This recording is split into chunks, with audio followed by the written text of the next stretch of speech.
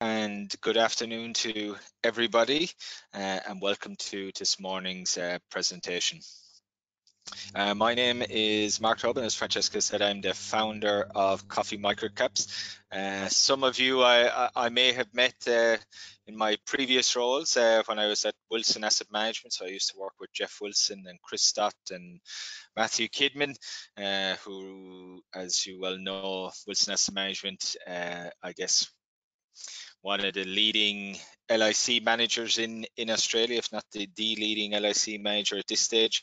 We used to be on the investor roadshows all around the state capitals, and we presented at a few ASA events down through the years when I was there. So hopefully there'll be a few people who know me already.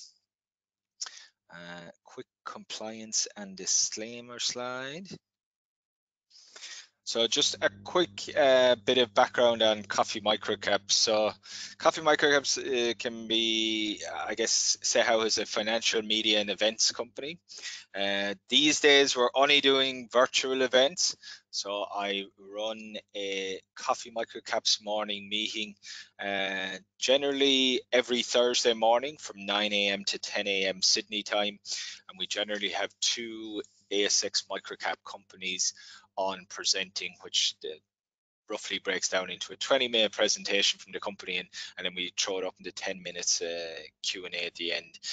Previously, we have done live in-person events, mainly in Sydney.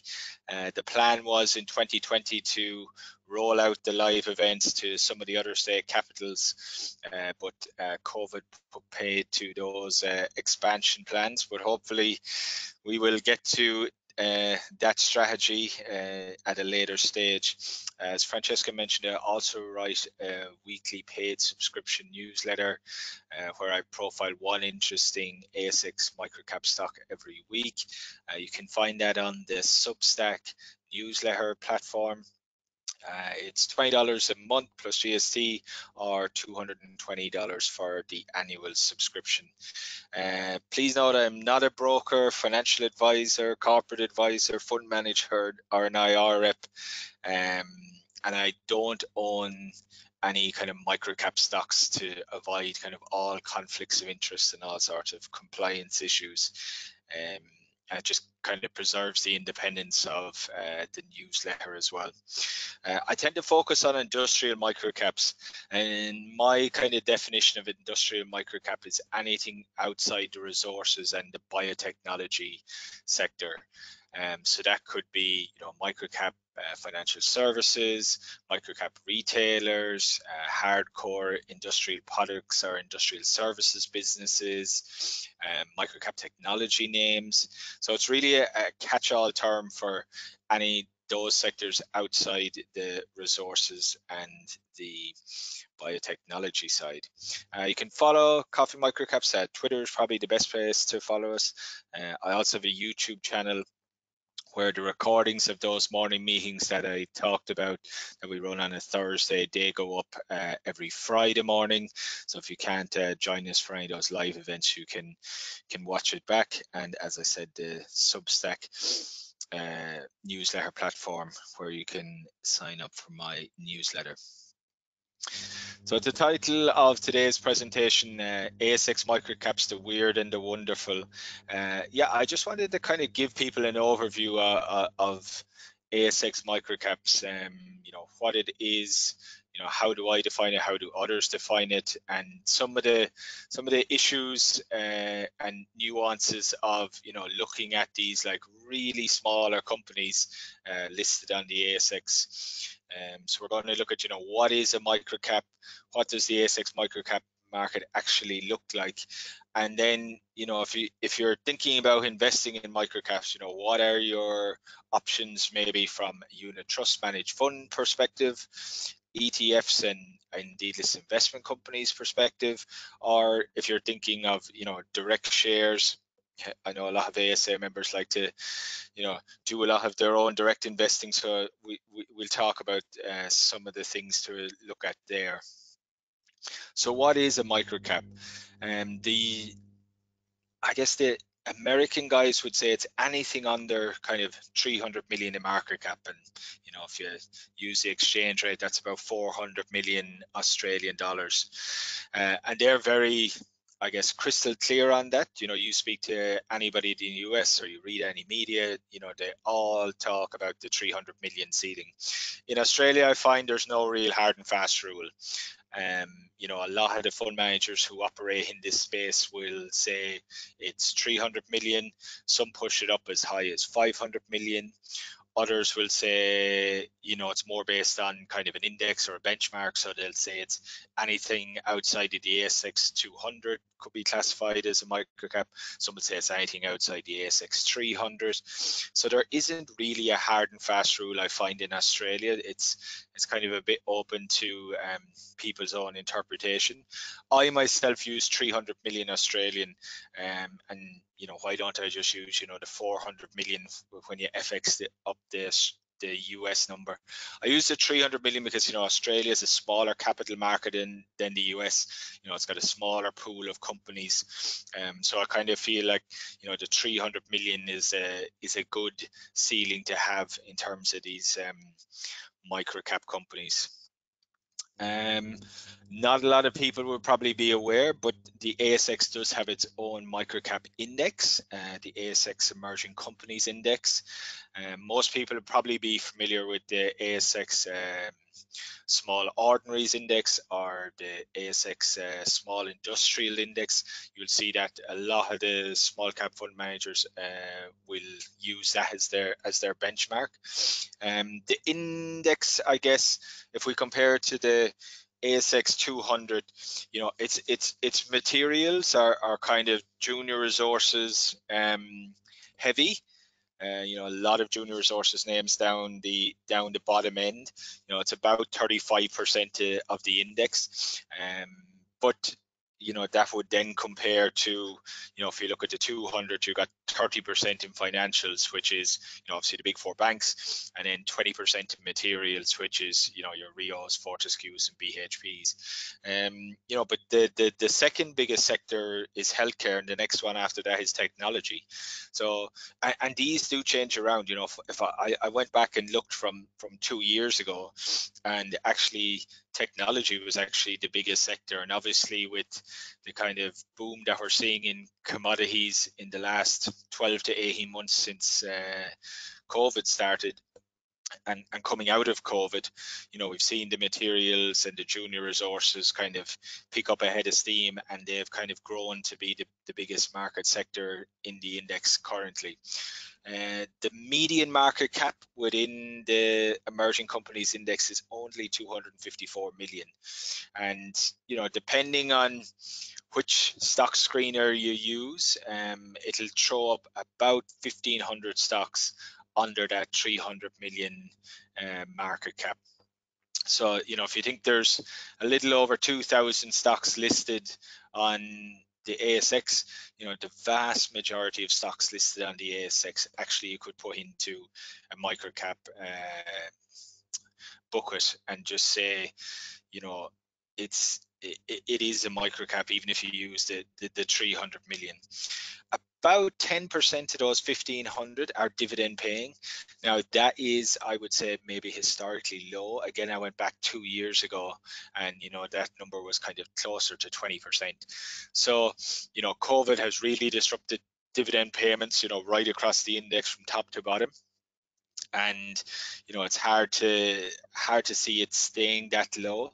So it's a common misconception as well. A lot of people think of microcap companies as unprofitable, constantly raising capital, but there's actually a lot of really great little stocks down there that are already profitable, paying dividends, a lot of them paying fully franked dividends. So it varies widely.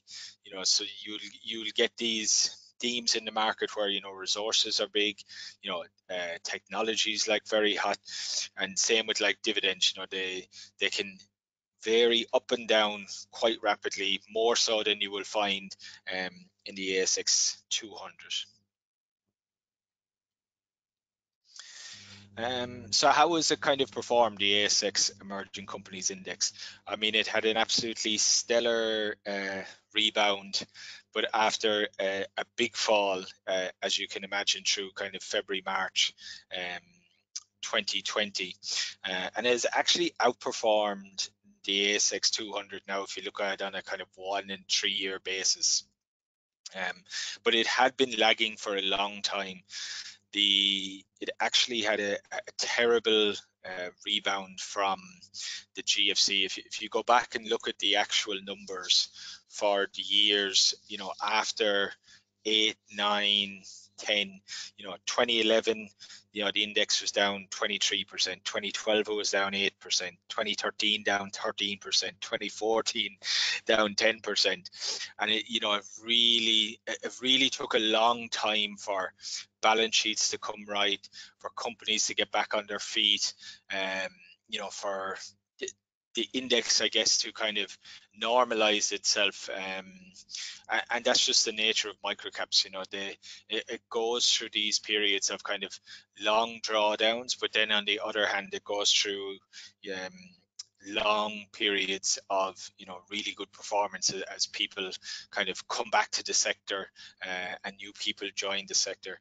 And I mean, if we look at 2020, the ASX Emerging Companies Index, which was a crazy year, was up 27% for the year, versus if we take the ASX 200, it just eked out like 1.4% for the full year on a total return basis. And where does Australia rank in terms of the ASX Microcap market in terms of performance? It's actually one of the better performing ones globally. When you look at the other big microcap markets, which are the UK, the US, Canada, and Europe to a lesser extent, the ASX has done very, very well, and especially over the longer term. If you look at the 3 year, 5 year, 10 year performance figures of the ASX microcap market, it's actually one of the better performing ones globally. And if we just contrast it to, let's say, the Canadian market, and I talked about materials being a big portion of the Australian one, when we look at the Canadian market, it's even more skewed. So the TSX Venture Exchange in Canada, some people might be familiar with, it's about 65% junior resources. And then if you throw in, let's say, junior oil and gas names in on top of that, they actually split it out as a separate sector. You're talking over 70% in what I would say are like commodity related stocks. So it's a much less diversified index than what we have here in Australia. And most people, especially I find US investors that I talk to, equate Canada and Australia the same.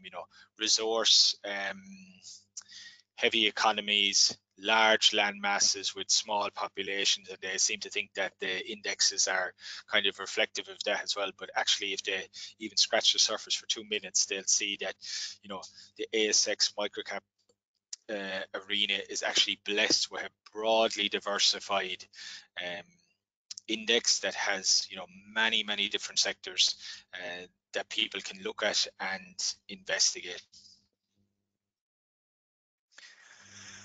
So if you're looking, I guess, to get exposure to microcap stocks or the asset class, it's actually also a pretty well developed area of the market in terms of unit trusts. So there's 36 unit trusts available, and 8 listed investment companies are listed investment trusts. And indeed, my old shop, Wilson Asset Management, have a dedicated microcap LIC these days.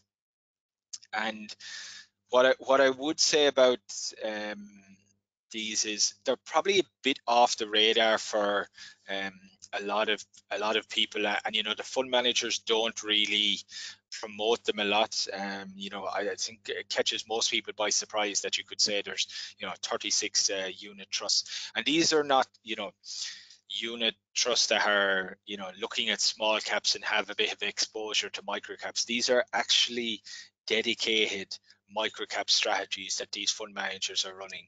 But because you can't, get a lot of funds under management together in a microcap product by the structural nature of microcaps, it's not something they promote. It's a fund they kind of have off at the side, but it's probably not their like marquee offering for some of these bigger houses. But I mean, just to give you an idea of, some of the bigger players who would probably be well known to most of the people on this call, Benelong, for example, have a microcap strategy. Ellerston, another place I used to work at, has a dedicated microcap strategy. Perpetual has a dedicated microcap strategy. Who else have we got in there? Perennial, another one who's got a dedicated microcap strategy. And Acorn down in Melbourne, another one with a microcap strategy. So there are plenty of options, I think, for people to go and look at if, your SMSF or your general kind of way to access various asset classes is through the unit trust sphere or through the listed investment company sphere. There's definitely plenty of options there to, review, chat to financial advisors about. The fees, I would say, are generally higher than you will probably find for other actively managed funds, and that's again a bit of the nature of the beast of microcaps. You can't really gather up a whole load of assets, so the fees tend to be higher to compensate for the fact that it's never going to be a huge strategy, and a lot of the costs for any unit trust are pretty much the same in terms of asset compliance audits,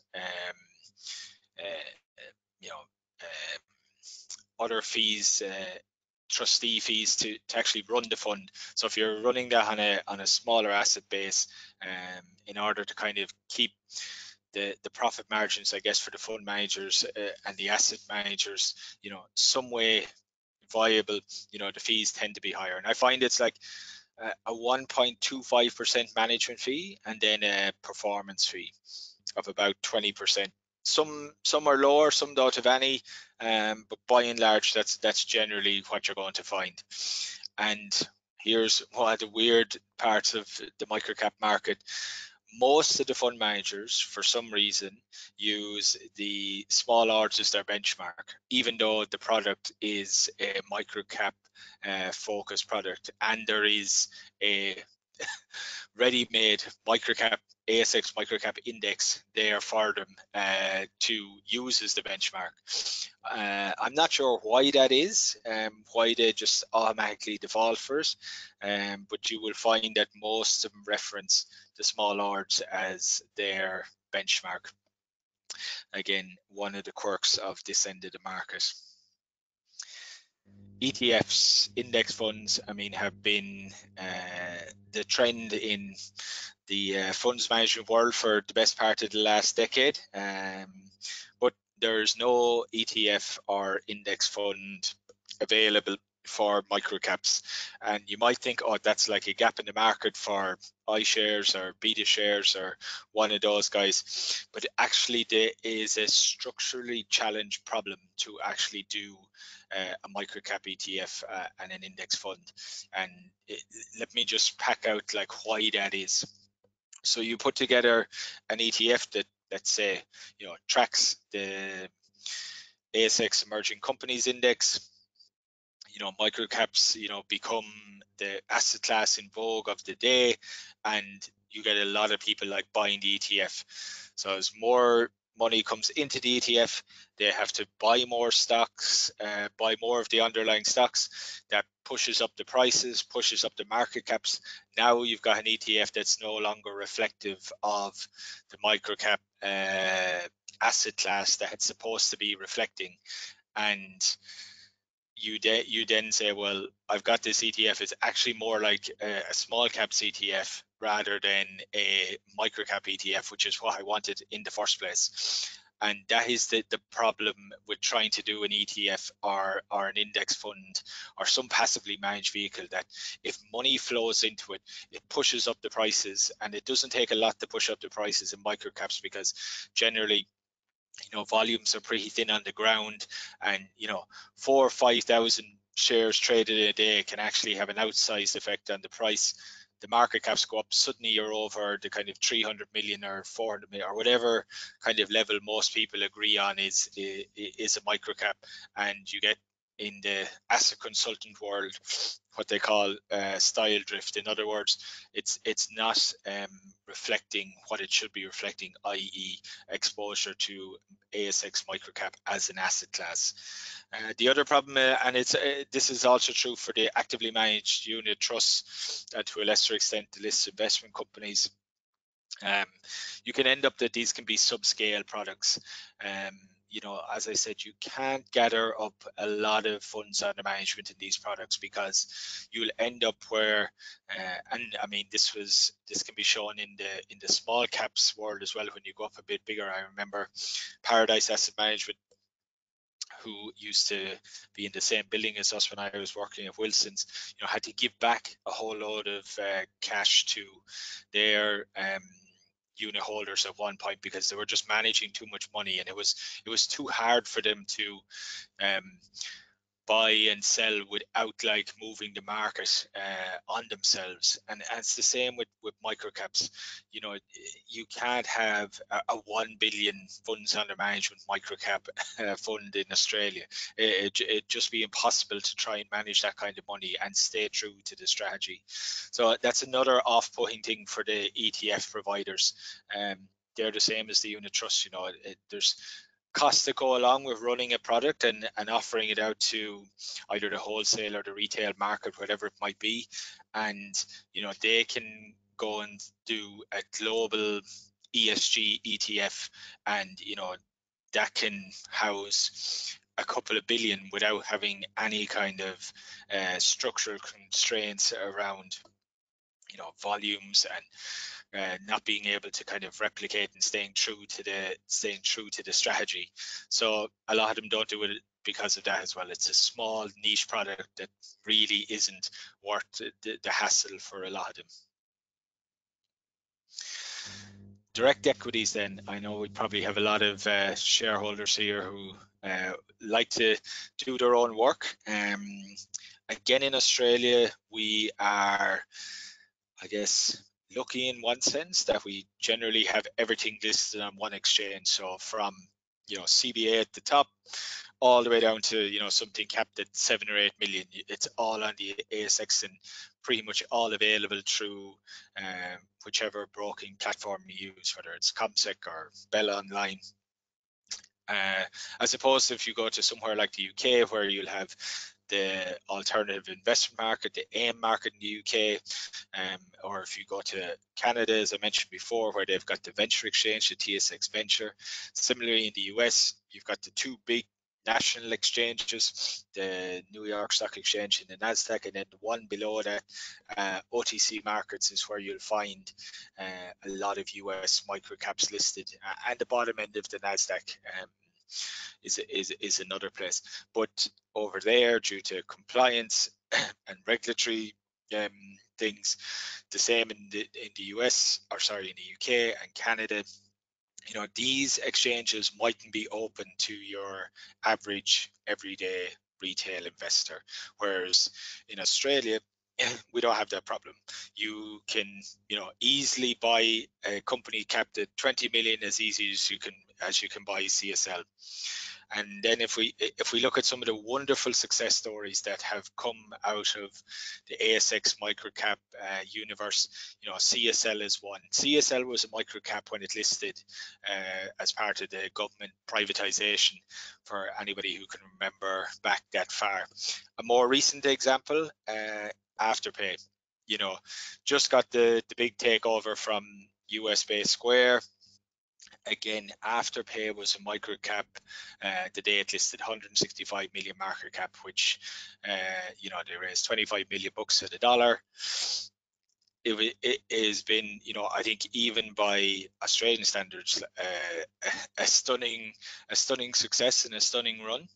Divided a lot of opinion over the 5 years since it's listed, and probably continue to do so. But it's also one of the, I think, best examples, and I speak to people, in the UK and the US on a fairly regular basis. It's one of the prime examples of microcaps being huge success stories over the last like 4 or 5 years. And that's even on a global basis. And CSL, started off, I think it was around 250 or 60 million when it listed. Now today it's like the second biggest um, player in its space, next to probably the mighty Amgen from the US. So I guess my point is here, there's some wonderful businesses that start off in microcap land, and CSL has taken a long time to get where it was. Afterpay probably a bit more of a supercharged example. But it just goes to show that a lot of people have this misconception of the microcap space, and probably not without some kind of foundation or merit. But there's not all kind of spivs and spruikers down this end of the market. There are actually some really good businesses. Now, one of the, I guess, problems, more probably problem is the wrong word.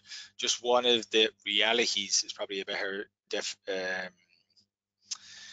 probably a better word to use in this sense is, down this end of the market, there is a lack of broker research. So you won't get Morgans or Bells or Canaccord or any of the kind of more retail focused brokers covering a lot of these stocks. It doesn't make sense for them to do it for a number of reasons. So you'll just, the only thing you'll have to work off of is, what the company reports to the ASX, whether they're an Appendix 4C reporting company or they're just filing their financials, every 6 months in August or February generally. So there's a lot of do-it-yourself research, unfortunately, down this end of the market.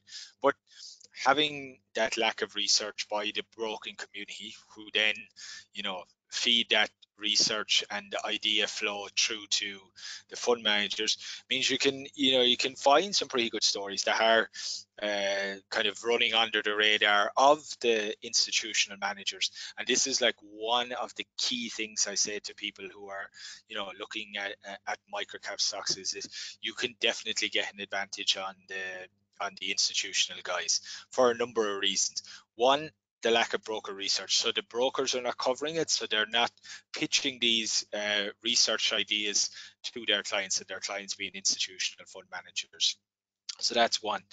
If we go back to how many stocks are actually down here, 1,500, it is nearly impossible for anybody to cover all of these, stay on top of every story with CEO changes and turnarounds and write downs and moving into new markets and product launches and capital raisings to fund this acquisition. There's so much going on a daily basis that is impossible for anybody to stay on top of it. Just to give you like a working example, if you're working as a sell side analyst for Morgans, for example, or Bells, any of those guys, you're probably in-depthly covering 12 to 14 stocks, and that's probably linked to particular sectors. So Bells will have their financials guide, they'll have their resources guide, they'll have their retailing consumer products person that might cover even one or two more sectors, but they're probably in-depthly covering 12 to 14 stocks. They're probably keeping an eye on probably maybe another double that again, maybe another 12 to 14.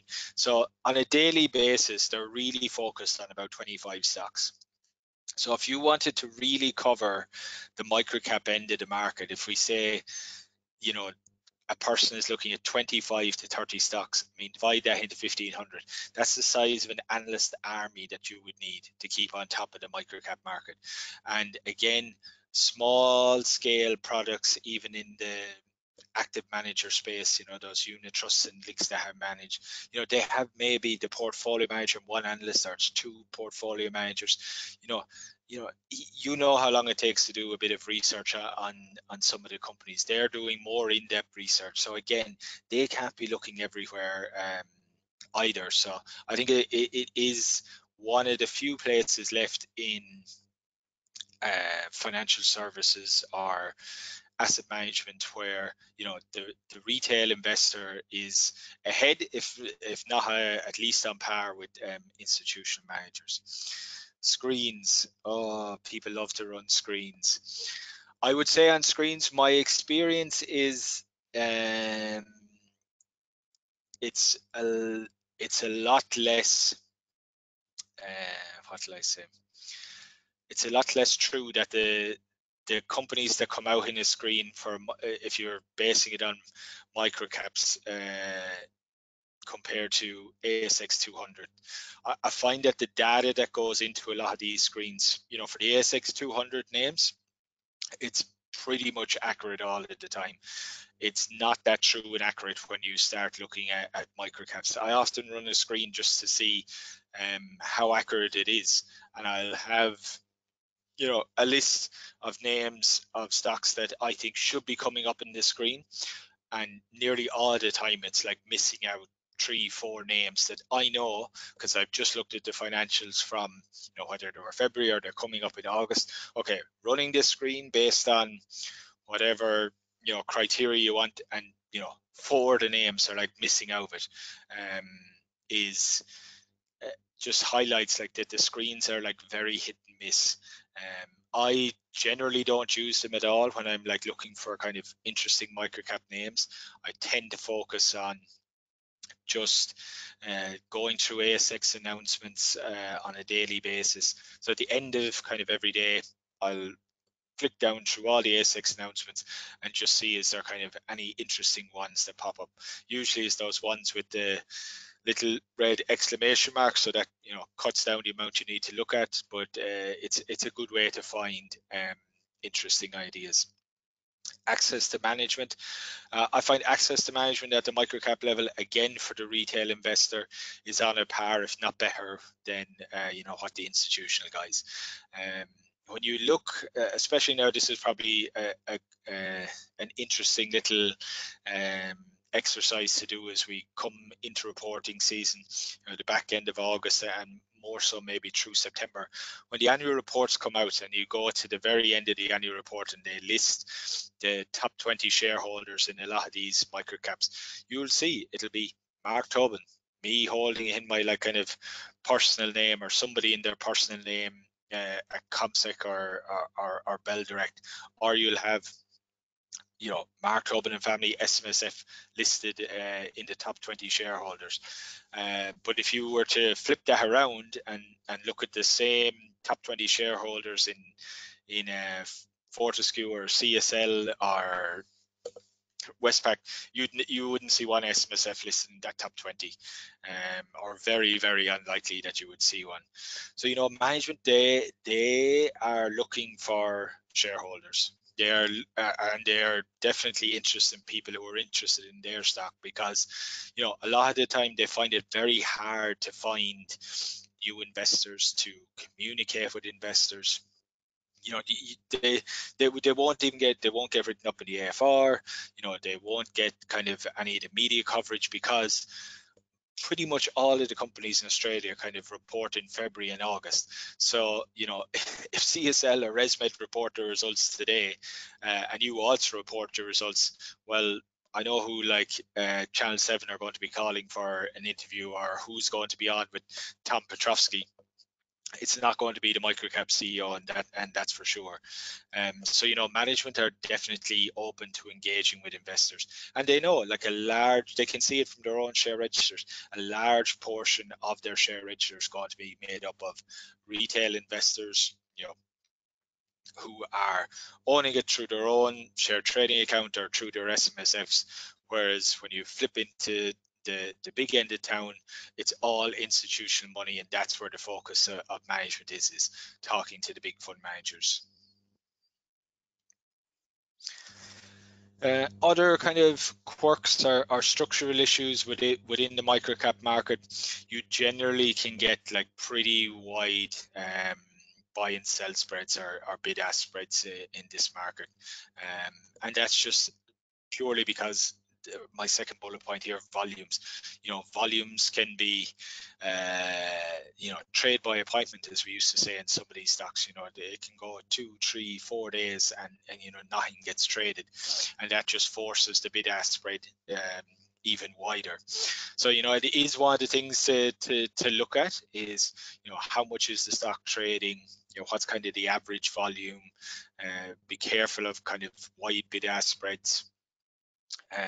Another function of this market is, there's a lot of capital raises that are happening all of the time, and it's just by very nature of a lot of these microcap companies. They're more embryonic, I would say, in terms of their development. They're got revenue, they're pushing towards profitability, and they're raising money to kind of fund their growth until they can kind of self-fund it when they flip from being cash flow negative to being profitable, or they're taking capital to grow the business, so it's already profitable, but they're raising $3 million to buy a competitor, or fund the expansion of a manufacturing facility or something like that. So there, by nature of the beast, there are a lot of capital raises. They can be a good way to get a position in a stock, but they also generally come at a dilutive nature. They're generally raising money at a discount, but there definitely are a lot of capital raises that happen down this end of the market, much more so than you will see in the ASX top 200. I want to call out, and I must send this to the ASA, and they can distribute it as well to anyone on the call. Altifox Capital did a research paper this time last year. Actually, it was published. So Altifox Capital is run by a guy called Connor Haley. He's one of the leading kind of microcap investors in the US. He did a research study last year looking at multi-baggers, or stocks that had kind of 10x'd over the last 5 years, but he looked at it on a kind of developed market basis. So Australia got included in it, and it's a bit of a tome of a report. I think it's 600 odd pages, but all in kind of presentation slideshare mode. So it's actually kind of quite interesting to kind of flick through them, especially the Australian names. But one of the things that in his kind of conclusions was that he called out Australia as a market where it did better than he expected, and better than the data would have suggested by the kind of number of stocks in there for stocks that had achieved multi-bagger status, which is kind of why everybody is looking for in the microcap end of the market. And it was a surprise to him and the guys that he worked with. And since that report has come out, people go searching in the US online, and they come across a copy of Microcaps, and they reach out to me. The amount of inbound inquiry that I've had from US based investors in the last 12 months has been noticeable. And I think that is going to be a feature of the microcap universe more broadly over this next decade. I've said before, I think the era of international microcap investing is upon us. I think it's going to be a theme of this decade. Not so much, I think, at the retail level, but I think definitely at the institutional level, there's going to be more involvement from microcap managers launching new products that are targeting microcaps on a international basis. So I think we will see US investors, UK investors who may be running a UK only or a US only microcap strategy start to now launch international ones, and that will naturally feed into them looking at the Australian market and the Australian microcap market. I think if I'm nearly certain it will happen, and I think it'll be a huge positive for the Australian market, because it brings they bring a different perspective. They also bring liquidity, so hopefully it'll help tighten up bid-ask spreads, and hopefully it'll tighten up or improve volumes. And I still think, you know, with 1,500 names listed here, they're not going to be able to stay across all of the names either. So I think it's one extra player in there, which I think will be an improvement to the overall market. And it's going to start off slow. You know, I don't expect them to, you know, massively come in. I think they're feeling their way around and getting their feet wet to a small extent. But I think, you know, once we get to the end of this decade, when we hit, you know, 2030, I think it will be something that will be noticeable and will be definitely part of the ASX Microcap market going forward. So that's probably something just to maybe be aware of. Something I haven't mentioned here that we don't have to worry about to a large extent in microcaps. You don't have to worry about short selling attacks, or, you know, short selling in the microcap world. It's just like impossible to short sell because you can't get borrow in the stock. And the hedge funds and prime brokers who kind of facilitate short selling, you know, just don't offer it, because it's again structurally impossible generally for them to do it. The other thing you don't have to worry about, which has died down in recent years, but I know it was a big topic for a while, high frequency trading and algorithmic trading. You know, again, not possible in the microcap space. It's pretty old school. You know, it's like buying, selling, simple as that. There's not a lot of kind of other complexity and issues like happening in the background in the market. It's pretty straightforward and standard. So I hope that gave people a kind of a bit of an insight and a bit of context and color to the ASX microcap market. As I said, there's some kind of weird aspects to it in terms of, you know, benchmark used by the fund managers and you know, volumes and bid-ask spreads, but there's also some like really wonderful businesses I think listed in this end of the market, and, you know, CSL and Afterpay are, you know, just two examples that I pulled out. But I mean, I could pull out numerous other names. Corporate Travel Management was another one I remember we were involved with when I was at Wilson's. That was a microcap when it listed.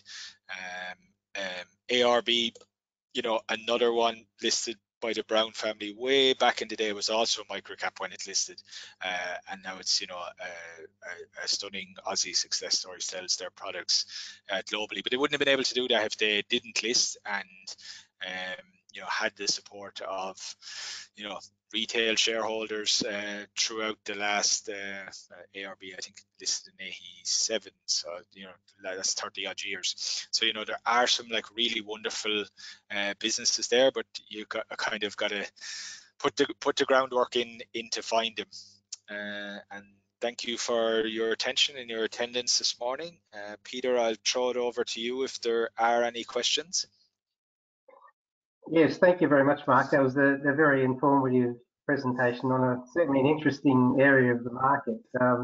Quite a large number of stocks there, and also probably some hidden gems if you're prepared to go looking. I'm Peter Ray, ladies and gentlemen, and I'll be moderating the Q&A session. If you have any questions, please feel free to type them in. We have a few coming through here, Mark. I'll start off with those. Interesting one here. Have you thought of a fat cat index, i.e. the percentage of turnover being used to compensate executives and directors? Yeah, it's look, corporate governance, I think, is in the limelight, you know, right across the index. And the microcap space is no different, and the fat cat index is not a bad idea. But you know what I always say about corporate governance, the executive compensation and how it's set up, you know, can probably tell you a lot about the overall corporate governance. If you just look at that section in annual report, it'll give you a good idea of like how the company is run, and where management see shareholders as part of the whole setup. I haven't thought about running it, but no more so than you see in the ASX 200. You see like egregious awards and outrageous what will I say, outrageous compensation schemes, but you also find that in places in the 200s. So I don't think the microcap end is any worse or any better. I think you definitely got to take it on a company by company basis.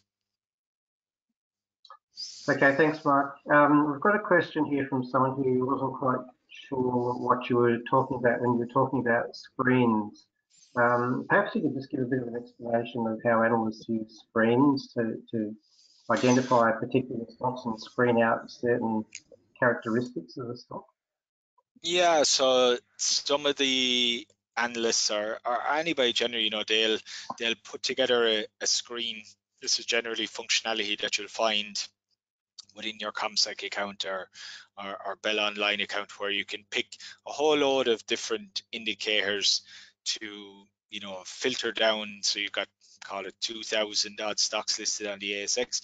Okay, I want to get down to maybe 300 that I'm going to potentially do a little bit more work on. So that could be screening them down by market cap, it could be screening them down by dividend yield, it could be screening them down by the sector that they're operating in. So I only want to look at financial services companies, or I only want to look at technology companies. It could be looking at companies where their profitability growth is greater than 10% over the last year or over the last 3 years. There's it's crazy how many data points that you can filter for and screen for these days. But as I said, I find a screen is only as good as the information going in. It's the old garbage in, garbage out. And I find for the ASX 200, the screens work very, very well. I think the data, whoever's putting it in there, wherever it's coming from, is pretty accurate.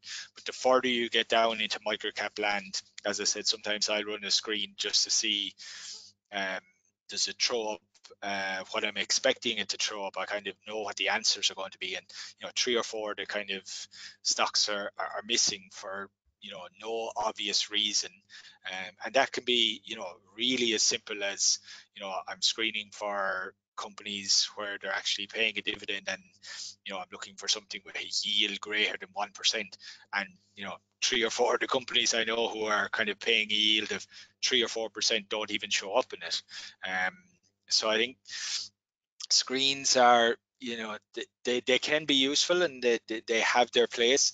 I would just caution relying on them totally in the microcap end to kind of catch everything. If you say, okay, I run this screen, this is all of the stocks that are going to fit this criteria, I just find it misses out. And on the flip side, it includes ones that shouldn't be in there, because the data is old or hasn't been updated as quickly as it should be compared to the top 200. So that's what I mean about screens. Running those screens to try and filter down into a smaller research universe. I would take the information or the names that it throws up with a bit of caution. Okay, hopefully that answers the question on screens. Thank you for that, Mark. We've got a stock-specific question here. I'm not sure whether you're prepared or able to speak. The stock in particular is John's Ling. The questioner asks, or says that he doesn't understand why what was a micro, which is now a huge micro, has yield figures and price earnings ratios like an Afterpay or a Tesla that is pretty low yields and very high PE ratios. So I'm not sure if you're able to comment on that one or not, Mark. Not a stock I've looked at in a long time. I mean, its market cap is like, I think, 1.5 billion or something now, so it's like well out of my kind of coverage universe these days, or stocks that I would even look at. So I really can't talk to it. I know it's a stock that has done well. I know it's particularly well liked within the kind of institutional space. I see a lot of fund managers on Livewire and kind of other places, calling it out as one of their key picks. So I think when you've got that kind of level of institutional support, it's going to help the multiple, whether that's justified or not. Again, a bit like Afterpay and Tesla, both of those names, as mentioned by the attendee, highly divisive names within the asset management space, and maybe John's Link Group is another one of those that completely divides opinion, and somebody will be right and somebody will be wrong. Okay, thank you for answering that, Mark. We've got another question here on stocks. Someone is asking if you're prepared to name a couple of stocks that you think have great potential in the market today. Yeah, I won't give buy, sell, hold recommendations, but stocks that I think are interesting. Maybe if I say that, I think maybe two that I'll call out would be one would be a company called Energy One, the code's EOL. I think they're a very interesting little business. Again, it's one of those like niche technology plays. So they do software for electricity and gas trading. So they kind of sit in the middle between the big generators like Santos and AGL, and versus the big customers on the other side, which would be Woolworths, Coles, McDonald's, those type of guys, people who are buying electricity on a wholesale basis because they've got, either a huge network of stores that they have to power, or they have like kind of big energy needs, and to a certain extent some of the big manufacturing players, and they provide the software for the market that trades it. So it's kind of like the ASX of the energy market. They're the exchange in between. And it's starting to branch offshore now. They recently dipped their toe into the UK and the European markets, and have won a few contracts there, taken over a business there, and it seems like their software, which they've developed themselves, can be used in these other energy markets. So that's probably an interesting one to look at. It could be an Australian stock that's kind of starting to spread its wings overseas. Another one that I think is interesting is Joyce Corp. So they own the bedshed franchise, for anybody who knows those, and they also have a kitchen and wardrobe division. So very much in that I guess home renovation, home improvement section of the market that's done incredibly well through COVID. People not spending on overseas holidays, looking at like renovations to their house, either getting it done by somebody or maybe tackling it themselves. So I think they're two interesting ones. One very Australia domestic focus. The other one a solid Australia business that's now trying to look internationally. I think they're two interesting names if I was to pick two. Thanks, Mark. And just turning that around, we've got a question, follow up. What's your worst microcap? I think it's probably any particular stocks that you might like to mention that you would avoid in the microcap sector. There's probably too many to mention. Look, I think with like microcaps, there's so many down there that and it's hard to find one or two or three that are absolutely perfect on a like valuation basis, management basis, everything. That all these stocks kind of have hairs on them, as I say, compared to what you would find maybe ASX 200 level. it's a lot of shades of grey, and it's balancing out what you're comfortable with and what you're not comfortable with. To pick out one of the worst ones, I won't divulge some of the shockers I've seen. But on the other hand, those ones that have performed particularly badly, I also keep an eye on them, because you'll find you get a lot of turnaround stories down this end of the market, where the stocks have totally underperformed, through like bad management,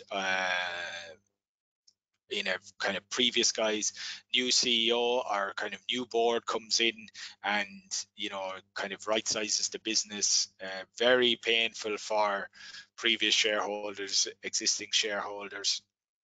But you can't just like write off a stock, or I certainly don't. I keep an eye on them. New CEOs coming into microcap businesses always perks my attention, because I've seen so many times where you've got ostensively a good business in there. You can tell it's like, it's a half decent business, but just hasn't been like well run. And then if you can get good management in there through CEO board changes, and get it turned around, it actually does like pretty well. One of the more recent examples of that, I would say, is a business called MSL Solutions. So Pat Howard, the CEO, came in there I think 2 years ago now, and again, it was a half decent business that had kind of lost its way, and wasn't particularly well managed by the previous management team. And Pat has kind of turned it around, kind of got it back on the straight and narrow, and that process has kind of taken the last 2 years, and I think he's got it on a good footing now. But now the question is for Pat, like, can he grow it? Like, how is he going to grow this business now that it's stabilized? So I think if people are looking at the history of a turnaround, I think MSL Solutions is maybe one to look at in terms of a turnaround basis. So I think even the worst microcaps I keep an eye on, because it's someday something is going to happen there where there's going to be a change in board or management. So things I do look at, how do you find even the bad ones? So looking at kind of 52-week highs and 52-week lows, I look at the 52-week lows all the time, because that's where you're going to see potentially changes in management or changes in strategy by the existing management, where they'll be like, okay, what we've been doing hasn't been working.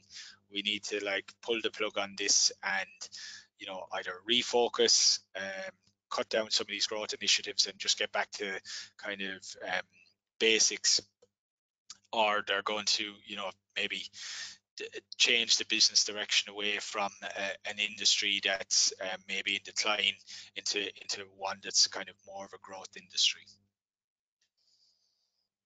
Thanks, Mark. We're running up against time now. We did have a couple of questions there. I might just quickly go through a couple of them. I think they should be quick to answer. Mark, you spoke about the difficulty with the structural difficulties in doing ETFs with microcaps. Someone has asked, are you aware if there are any smart beta ETFs here in Australia or overseas that do follow the microcap universe? I'm not aware of any kind of smart beta ETFs in Australia. There are a couple of microcap ETFs available in the US, but again, I mean, if you get the fact sheet off the website and I look at the kind of top 10 holdings that's in there, and the top 1 or 2 stocks are like capped at like 1 billion, and all of the names in the top 10 are probably over the 300 million kind of mark that the US guys use for a microcap. So it's like you have to ask yourself, well, I'm trying to get an ETF to give me microcap asset class exposure. But then when I look what's inside the ETF, the top 10 names don't even fulfill that kind of basic first principle approach. So you can find them in the US. I'm not aware of one in Australia. Thanks, Mark. You spoke about shorting as well, and just how it's very difficult in the microcap market. We've got a questioner here who's talking about a specific example of a gold miner, which does have a very small short against it, and he just comments that he's seen some stocks like that manipulated through shorting. Are you aware of instances like that at all? I think the amount of shorting that goes on at this end of the market is very, very small. I mean, to even establish a short position in a microcap, it would take a lot of work from the fund manager in question. Whether they're doing it to manipulate the price or not, I don't know. That's probably one to communicate to ASIC or the ASX. But I think even to establish a position, I think is very difficult. I rarely see short interest in microcap names. Okay, and finally, Mark, you mentioned that you don't own microcaps. Have there ever been any that you've been tempted to buy, or do you wait? Oh, tempted to buy all the time, but yeah, for compliance reasons, I don't own any. It just makes my life so much easier.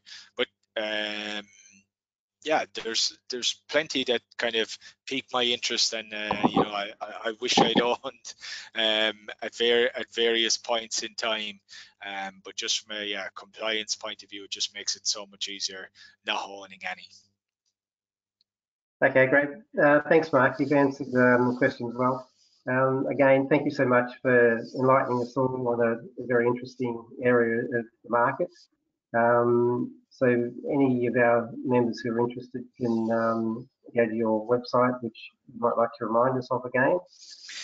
Yeah, so the website is coffeemicrocaps.com. They can reach out to me on Twitter, or they feel if anybody's got kind of follow-up questions or anything, they can email me. It's just mark@coffeemicrocaps.com. Terrific. Thank you, Mark. Before we conclude, just a reminder to those listening in that our Thursday webinar is on at 12 o'clock on Thursday. The topic this week is top ASX 200 rated companies for ESG. So ESG is a very topical issue at the moment. A lot of the institutional investors are paying a lot more attention to ESG investing. So this should be quite a very informative and topical webinar. So don't forget to register for that webinar on Thursday. Thank you everyone for joining in, and thank you, Mark, and have a good afternoon, everyone. Cheers. Thanks, Peter. Thanks, everyone.